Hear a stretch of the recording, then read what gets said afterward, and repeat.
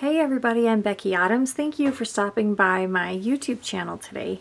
Today I have a really fun project. I am playing along with the Scrappy YouTubers Lift-a-thon. So yesterday Sarah Scraps scrap lifted a project of mine, and today I am scrap lifting a project done by Nikki Rowland. So I will leave more information about that in the description box, but for now let's just jump in and get started. So this is the project that I am choosing to create. I found it on Nikki's Instagram page and I'm excited to jump in and see what I can do with this project. So I have some supplies, and a lot of it is from my stash, but the pattern paper, some of the cardstock, and this gorgeous cut file are from close to my heart. So recently I purchased just a few products from close to my heart. I had not worked with them before, and anyway, I found some really cute stuff, and the first thing I wanted to use was this kind of pastel Easter spring themed kit, I guess it's called. So I will put a link to that in the description box in case you would like to purchase that yourself. But let's get started. So I have done some work here on the background. I've added some just white cardstock that I cut down to 11 inches square, and then I did a small mat of a kind of a darker mint cardstock, and then this plaid is the background.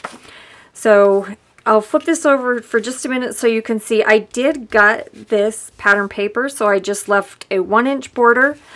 And I adhered, and then I also cut out the center of the mint paper as well so that I could save those and use them on another project. And then I put this white cardstock on top. I did some stitching. I've got some stitching right here. That's going to be behind my title. And then I also stitched a border around the edge with just plain white thread. So to move through things a little more quickly, I have this cut file and I have already backed it. The thing that I did a little bit different on this is that I adhered the papers just on one small section so that I could kind of bend up the edges a little bit and have a little bit of dimension with the cut file. So let me pull Nikki's project over here, and basically I'm going to use this cut file where she's used the Easter eggs and the little bunny. The story I wanted to tell here is more of a spring story rather than an Easter story. So we'll just start by adhering the cut file, and I'm not going to adhere every little bit of it just in case I want to tuck some things under or around, and I also don't want everything glued down flat because I would kind of defeat the purpose of the dimension that I've already given the cut file. Just pull the backing off of this double-sided tape. And I'm just sticking this down. I don't want things hanging outside of the white cardstock. So I'm just putting it as far as I can up against the margins, and then we'll press down just a little bit there. Okay, so the next thing I have is this photo on Nikki's project. She has just one photo, and I'm going to stick with that as well, and I'm going to put it right right about there. And I have put these, the centers on pop dots, but I think actually I'm going to pull these up and go a little bit of a different direction. First of all, I want kind of a softer look. I don't want those bright yellow circles on this project in particular. We'll set those aside and I may use them on another project, but for right now, we'll set them aside. And I don't know if you can see it on camera, hopefully you can, but I've drawn a line with a ruler and a pencil right there, just so I can, first of all, that's what I did so I knew where I could do this, where I should stitch. And then second of all, it also helps me with the placement of everything else, the photo, title, all of that. And if you'll notice, I just adhered that right in the middle so that I still have options to tuck things behind and under. And this is a strong adhesive. This is double-sided tape from Thermalweb. And it gives you a really strong hold. So we'll put that photo down there. And then we'll move on to the title. So the title for this project is Spring Break. And these are thickers from, oh, they've been in my stash forever. I'm sure they're no longer available. But they're a really fun, kind of a corrugated thicker. So I'm going to, because these are,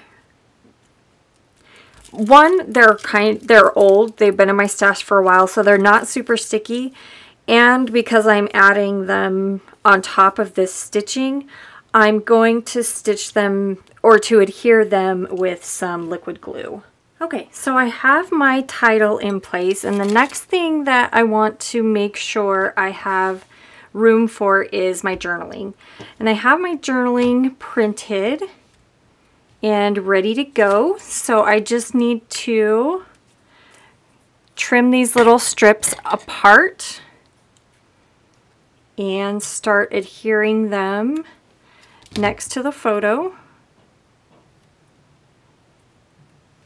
So I'm just going to take my T-square, and I want my journaling to start right under that leaf and kind of hug the side, the left side of the photo there. Not overlapping, but right close. And so I'm just going to keep going with adhering these strips. These strips are just printed on white copy paper, just right out of the printer, nothing super fancy. And then I cut them apart with my paper trimmer. And then on the back, I just put some double-sided tape that is 1/8 of an inch wide. And then I just peel and stick them down in place. So what I did when I was kind of going through and finding products that I wanted to use on this layout, the rest of the products in the Close to My Heart kit were pretty, either one, they were too dark for the look I was going for, or two, they were very Easter themed. There's a lot of Easter eggs and bunnies that are adorable. They're just not exactly what I'm looking for on this project. So I went into my stash to find products to finish this project up. So what I found, and we'll start adding those now that I have, well, there's one more important piece that I need to add before we start embellishing, and that is the date. And I have this label die cut from Felicity Jane, and honestly, I broke my own rule and I stamped on it, but I didn't practice first and I had the date wrong. So what I did was just stamped again on a piece of white cardstock, and then I cut the piece of white cardstock down to fit in the center of the label. And we're just going to go with it. It's not an identical match, but it's pretty close.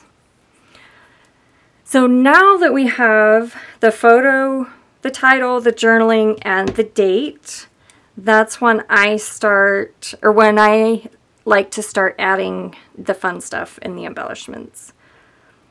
So as I mentioned, I've got that little label from Felicity Jane. And then I've got another one here that is kind of that mint color.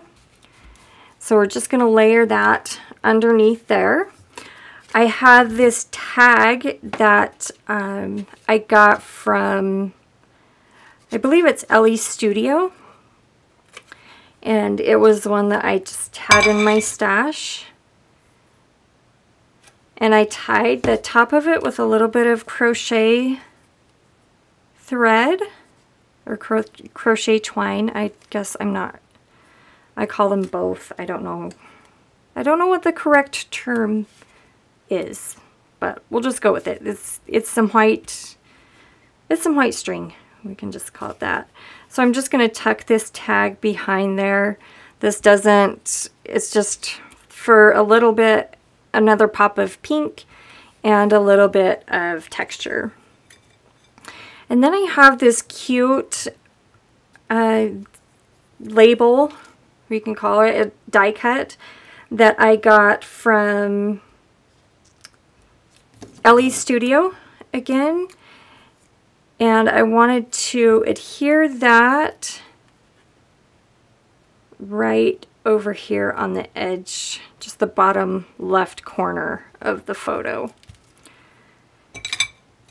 And then I have a couple different, actually before we jump into that, let's take care of these where I removed the centers of the flowers. And what I have here is some pink buttons, or I guess they're white buttons with some pink plaid printed on them that coordinate really well with this kit, or with these products.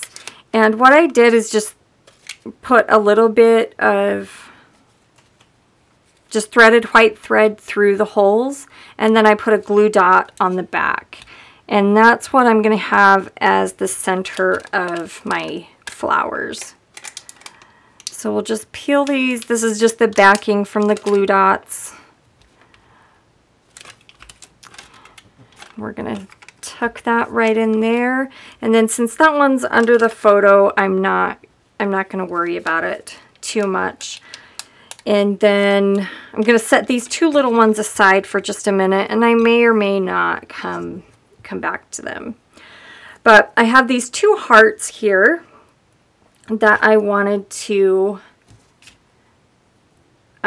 bring down here to kind of bring a pop of pink and a little bit of texture to the bottom portion. So I'm just going to add that double-sided tape right there in the middle of that heart and adhere it right there, and kind of push my thumbnail down into it and just gently bend the edges up there just to give it a little bit of lift. And then I have this puffy heart sticker. I think that this one came from an older Pink Fresh Studio collection. It's one that just came from my stash, and it looks like it needs a little bit of liquid adhesive to keep it in place.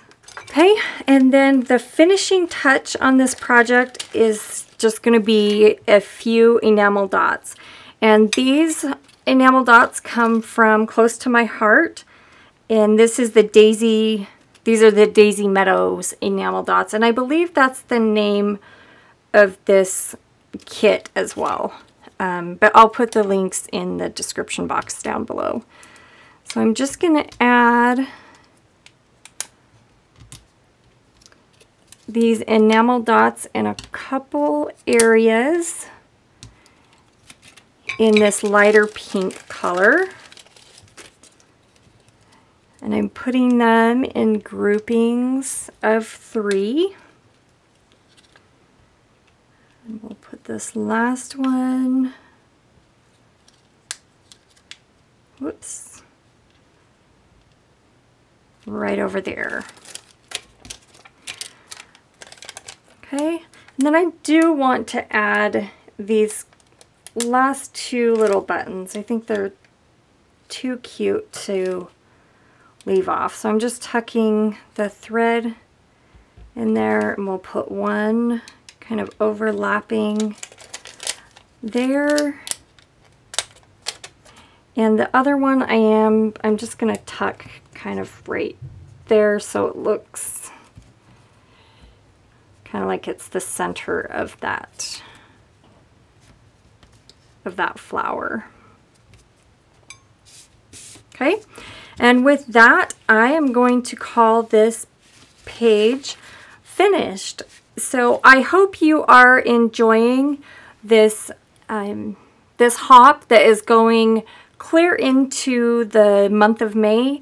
I know there's going to be there have already been some amazing projects, and there are going to be tons and tons more of amazing projects. So make sure you check back here on YouTube every day, and I will put all of the information of the hop in the description box so you can check in there. And if you are new here, welcome. I'm so excited to have you, and I would love to have you as one of my subscribers. I post videos here on YouTube every Sunday, and then usually once or twice throughout the week as well. So make sure that you hit that subscribe button, and then if you'll also hit that thumbs up button, then I know what kind of content you like to see here on my channel, and it also helps other people find my channel as well. So thank you so much for stopping by, and I will see you again soon.